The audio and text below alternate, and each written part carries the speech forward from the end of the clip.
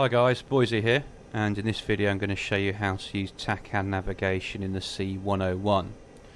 Now we've got our aircraft ready to go, we're on the runway, all started up, so I'll just show you how to set up the TACAN and then we can use it to navigate to another airfield. We're currently at Cobuletti and we're going to travel to Kutaisi. Okay, so the first thing you do, on the right hand panel here we set the channel that we want for TACAN. I'll zoom in so you can see it a bit better. Okay, so it's this panel here. You'll see if you turn these dials you can select numbers on the channels. Now Kutaisi is 44X, so we select 44X, and over here we want the second option, which is T/R, and you just select that again with the mouse button. There we go. Okay, so that panel's now set up. We now need to set the button here on the front panel for the navigation mode. Now you'll see here there's a little button here saying VOR. We want to change that to TAC for TACAN. So if you see the TAC illuminated, you know I've got it selected correctly.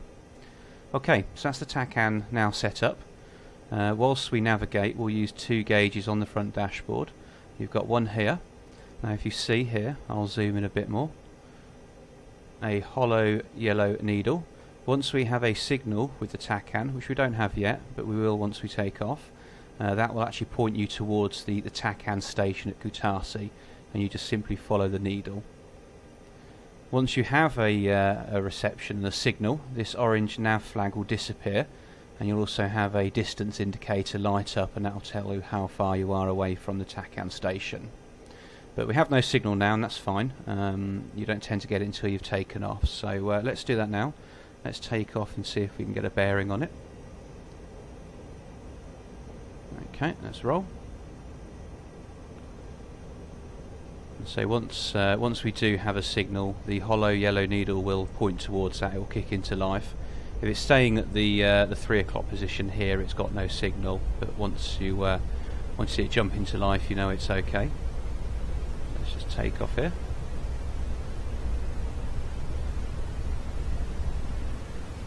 It, fly her off, gear up.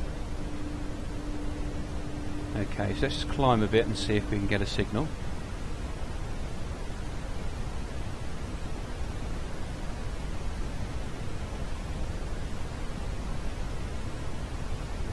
There we go, doesn't usually take too long.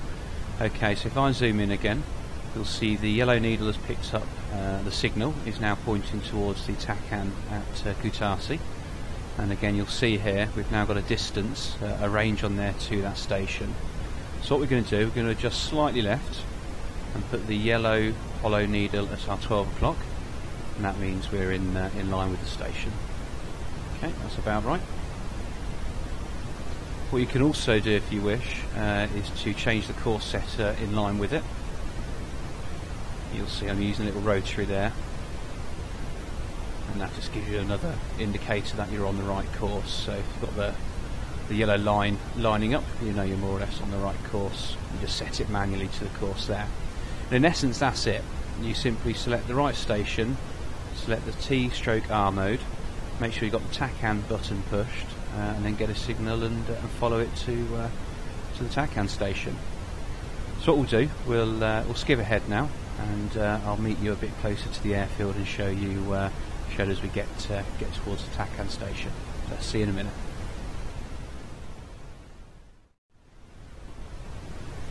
Right, welcome back. So you can see here by the distance indicator that we're quite close now to the station. You'll see it's just descending there slowly. So what I'll do, if we poke our nose down, we should hopefully see the station ahead of us and the airfield. Yep, there we go. So if you can see that, I'll zoom in to make sure. You can see the airfield there. And that really is it. As I said, you just set the channel, make sure you've got T/R selected, choose TACAN on the button on the front dash here, and then once you have a signal, just follow the hollow yellow needle towards that station. And that's it. So it's a very basic guide on how to use the TACAN in the C-101. Thank you for watching.